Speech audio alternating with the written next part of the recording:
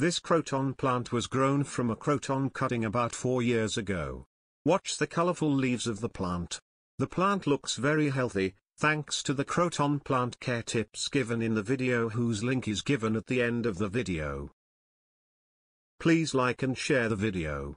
Please subscribe for updates and take a look at my other videos.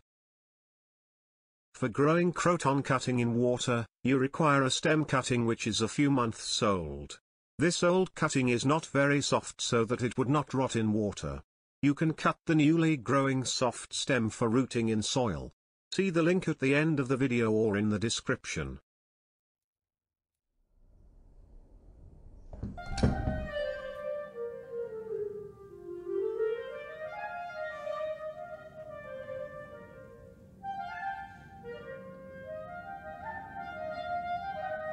Scratch the lower part to remove bark lightly and apply rooting hormone.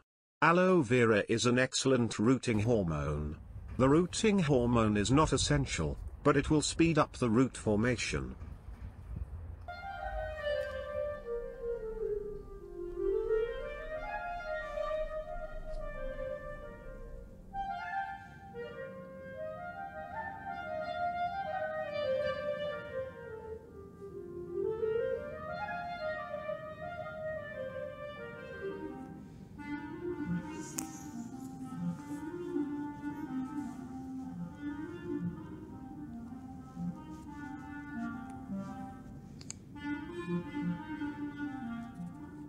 Please like and share the video. Please subscribe for updates and take a look at my other videos.